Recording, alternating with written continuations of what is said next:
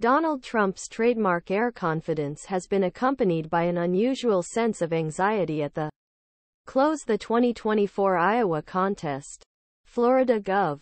Nikki Haley are trying to deny the former president such a decisive victory would cement his third consecutive Republican presidential nomination.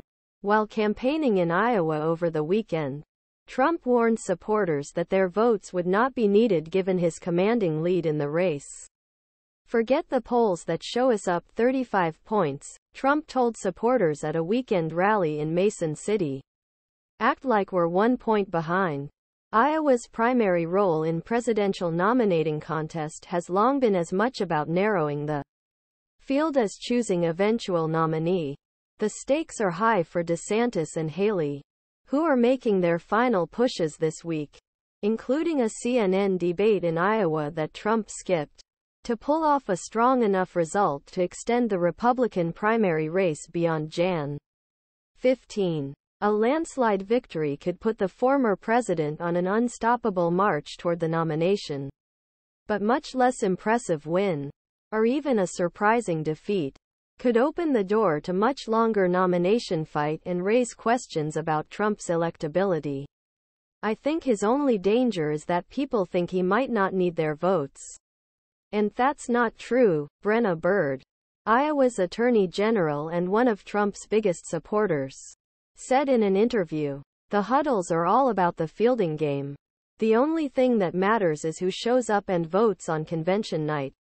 The outcome of Iowa caucuses will help determine the course and duration of race."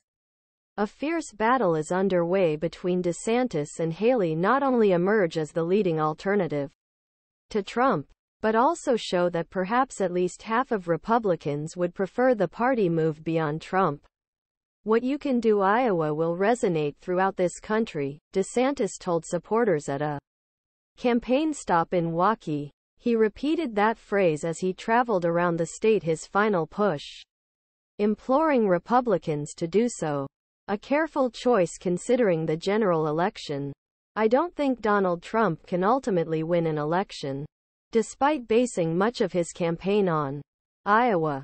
DeSantis appears to be managing expectations for his performance by assuring voters that he will not drop out of the race if he loses the state. But one of biggest questions about the race in final week was whether a multi-million-dollar organization backing DeSantis, a super PAC called Never Back Down, would pay off. Florida's governor handed over nearly his entire ground operation to this group, which had been in disarray for months. Vander Plaats, president of the Family Leader, an influential Christian group that supports DeSantis and campaigned with him in Iowa, said he believes his grassroots organization will come in at least a strong second place. "This guy is well organized for an Iowa caucus," said Vander Plaats, who believes DeSantis' strategy of visiting the state's 99 counties has allowed him to